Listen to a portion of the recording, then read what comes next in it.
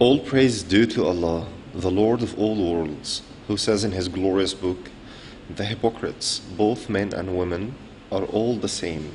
They order what's wrong and forbid what's right. They are tight-fisted. They have ignored Allah, so He has ignored them. The hypocrites are the disobedient ones. I bear witness that there is no God but Allah, and that our Master Prophet Muhammad is His votary and messenger, who said, there are three signs of a hypocrite. When he speaks, he lies. When he makes a promise, he breaks it. And when he is trusted, he betrays the trust. May Allah's peace and blessings be upon him, his household, companions, and upon those who follow their path till the day of judgment. There is no doubt that hypocrisy is a serious disease and a fatal problem that threatens individuals and nations. It is one of the most serious inner diseases that destroy one's faith and destroy its foundations. It is a social and moral scourge that threatens security, safety, and stability of the society. Therefore, its danger is greater than the danger of disbelief and shirk or polytheism, because when it spreads in one nation, it will dismantle it and shatter its unity.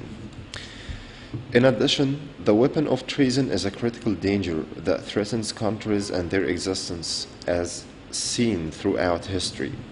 Nations that have been destroyed, torn, or even went into oblivion have experienced this because of inner elements of traitors and agents who sold out their nations. The dangers that threaten countries from inside are far greater and far more serious than those coming from the outside. We should know, however, that hypocrisy is of two types, major and minor. The first is the major hypocrisy, which is more dangerous. It is the hypocrisy in belief, which means to show Islam and hide disbelief. A person with this form of hypocrisy will be an eternal dweller in the hellfire and will even be in the lowest ranks in it. The second type of hypocrisy is minor hypocrisy. This is the practical hypocrisy, which means the deviation from good manners. It means to show righteousness and hide otherwise. This type does not bring one out of Islam entirely. However, it is a path to the major hypocrisy if not stopped.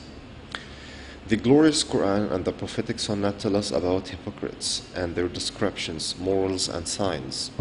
The signs of hypocrites include the following ones: lying, breaking promises, dishonesty, and being abusive in enmity. These are among the most heinous qualities of hypocrites, as described by the Prophet, peace be upon him, and they are practical manifestations of hypocrisy. The Prophet, peace be upon him, said, "Four are the qualities which, when found in a person, make him a sheer hypocrite, and one who possesses one of them possesses the characteristics of hypocrisy until he abandons it. These are: when he is entrusted with something, he betrays the trust. When he speaks, he lies. When he promises, he acts treacherously. And when he argues, he behaves in a very imprudent, insulting manner. Whoever meets these qualities or one of them becomes a hypocrite. And these qualities negatively affect the interests of the nation and destroy it." It is often that we see hypocrites tell lies to deceive others. As Allah said, "There is a kind of man whose views on the life of this world may please you, O Prophet. He even calls on God to witness what's in his heart, yet he is the bitterest of opponents." When the Quran speaks about hypocrisy, deception, and dishonesty, it mentions this in connection with lying. Allah says, "They seek to deceive God and the believers, but they only deceive themselves, though they do not realize it. There is a disease in their hearts to which God has added more. Agonizing torment awaits them for their persistent lying." The Prophet, peace be upon him, has warned us against lying, showing its consequences, saying, "Beware from lying. Lying leads to transgression, and transgression leads to the hellfire." A man continues to tell lies till he is recorded with Allah as a great liar. The Messenger of Allah was asked, "Can a believer be a coward?" He said, "Yes." He was asked again, "Can he be a miser?" He said, "Yes." Again he was asked, "Can he be a liar?" He said, "No." Abu Bakr as-Siddiq described the lie as treason, saying, "Truthfulness is honesty and lying is dishonesty." In addition, treason severs the bonds of love, incites hatred, and leads to conflict, discord, and corruption in dealings. The Prophet, peace be upon him, showed that treachery will incur regret on the day of judgment, saying, "For every betrayer a flag will be raised on the day of resurrection, and it will be announced publicly, 'This is the betrayal of son of so-and-so, the son of so-and-so.'" The Prophet, peace be upon him, also said, "I will contend on the day of resurrection against three types of people. One who makes a covenant in my name and then breaks it, one who sells a free man as a slave and devours his price, and one who hires a workman and having taken full work from him does not pay him his wages." One of the most dangerous types of betrayal is to betray one's homeland for a cheap price, as the case of radical groups and their followers. Another characteristic that Islam has warned us from is abusiveness in enmity. This is the source of every evilness and the cause of deviation from the truth. Such a person who is abusive in enmity will turn the truth into falsehood and vice versa. Allah says, "There is a kind of man whose views on the life of this world may please you, O Prophet. He even calls on God to witness what's in his heart, yet he is the bitterest of opponents." The Prophet, peace be upon him, said, "The most hated person in the sight of Allah is the most quarrelsome person." The most accurate description of the people of hypocrisy is that they are double-faced people. The Prophet, peace be upon him, said, "You will find the worst among the people of a double-faced person who appears to some people with one face and to others with another face." Also, among the signs of hypocrisy is corruption in the land while claiming reformation. The Almighty Allah says, "When it is said to them, 'Do not cause corruption in the land,' they say, 'We are only putting things right.' But really, they are causing corruption, though they don't realize it." Corruption has many forms, including to spread fear in land, to implant weakness in the hearts of the honest believers, to promote deviant ideas, misconceptions, and to spread sedition among people. The Almighty Allah says, "They would only have given you trouble if they had gone out to battle with you.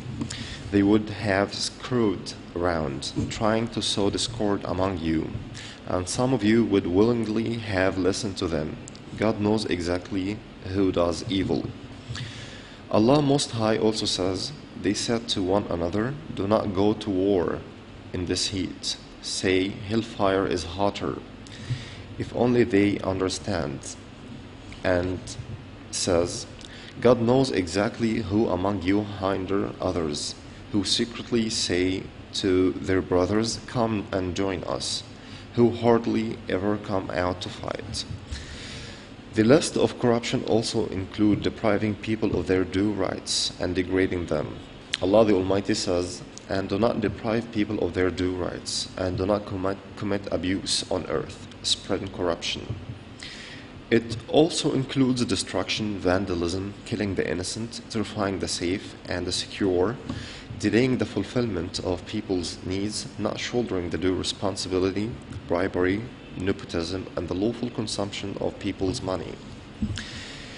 Laziness in offering acts of worship, and if done, their observation is not sincerely for the sake of Allah, but for showing off, is another kind of hypocrisy. Allah Most High says, "Indeed, the hypocrites think to deceive Allah, but He is deceiving them. And when they stand for prayer, they stand lazily, showing themselves to people and not remembering Allah except a little."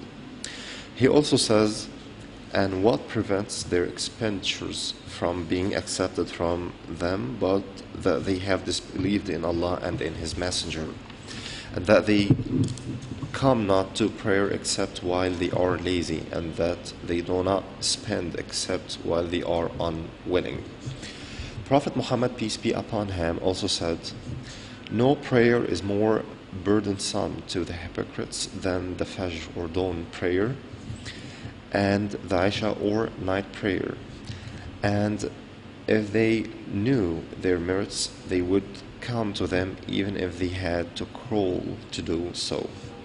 Jabir ibn Abdullah also narrated that the Prophet, peace be upon him, said, "O people, beware of the hidden polytheism." The companions replied, "O Messenger of Allah, what's the hidden polytheism?" The Prophet replied, "The man observes his prayer in the best way ever, because people watch him. With that said, I ask Allah to forgive me and to forgive you." All praise is due to Allah, the Lord of all worlds. May Allah's peace and blessings be upon our Prophet and upon his family and companions. Muslim brothers, one of the signs of hypocrisy is to ally with the enemies with the aim of causing harm to religion and homeland. This may take place through espionage, treachery, transmitting news and information, and disclosing the secrets of the country to its enemies. That's to say that the hypocrite is a person who allies with the enemies of his country, causing harm thereby to the interests of his family, neighbors, and relatives. Allah Most High says, "So you see those in whose hearts is disease hastening into association with them, saying, 'We are afraid of a misfortune may strike us, but perhaps Allah will bring conquest or bring a decision from Him, and they will become over what they have been concealing within themselves regretful.'" Allah the Almighty also says, "And indeed there is among you he who lingers behind, and if a disaster strikes you, he says, 'Allah has favored me in that I was not present with them.' But if bounty comes to you from Allah, He will surely say, as if there had never been between you and Him any affection, 'Oh, I wish I had been with them, so I could have attained a great attainment.'" The hypocrite rejoices if any evil befalls the country or its citizens, or in case a trial afflicts them, or a disease is spread among them, or if they are overtaken by a disaster. Allah the Almighty says, If good touches you, it distresses them, but if harm strikes you, they rejoice at it. And if you are patient and fear Allah, their plot will not harm you at all. Indeed, Allah is encompassing of what they do. Yet, the new hypocrites have acquired new traits, including lying, treachery, betrayal, breaking covenants and promising, stirring the public opinion, betraying religion, and the new kind of deception topped by the exploitation of religion to achieve the interests of these groups that want to exploit religion to reach positions of authority, disguising in different forms of superficial and political religiousness, to the extent that they believe that they are the only Muslims, while others are not. They do so in order to provide legal coverage for their actions. Allah the Almighty has promised to punish this kind of people, affirming that His wrath will befall them in this earthly life and in the hereafter.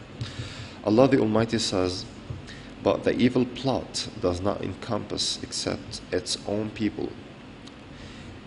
Allah Most High even punished the greater hypocrisy with being hesitated, unstable, and frightening, as Allah the Almighty says, wavering between them, belonging neither to the believers nor to the disbeliever. And whoever Allah leaves astray never will find for him a way. Allah glorified as He also says, "They think that every shout is against them. They are the enemy, so beware of them. May Allah destroy them. How are they deluded?" Not only that, but Allah has driven their hearts away from understanding His teachings and those of His Messenger. Thus, guidance will not get into their hearts. Allah the Almighty says, this is because they believed and then they disbelieved. So, their hearts were sealed over and they do not understand. As for their punishment in the hereafter, Allah the Almighty says, and among those around you of the Bedouins are hypocrites, and also from the people of Medina. They have become accustomed to hypocrisy. O Muhammad, do not know them, but we know them. We will punish them twice in this world, then they will be returned to a great punishment. The first punishment is thus in this life, while the second will be in the grave. As for the greater one, it will be in the hereafter, when Allah Most High gathers the hypocrites with other wrongdoers in the hellfire. He the Almighty says, indeed Allah will gather the hypocrites and the disbelievers in hell all together.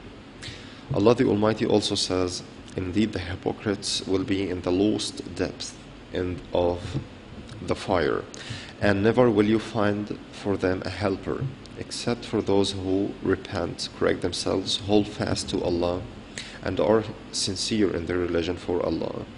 For those will be with the believers, and Allah is going to give the believers a great reward. For the sake of protecting the homeland and safeguarding cohesion and safety, the watchful eyes of its sincere sons should be alert. Also, the efforts of all noble people should be promoted to eradicate the treacherous people who convey secrets to the criminal enemies.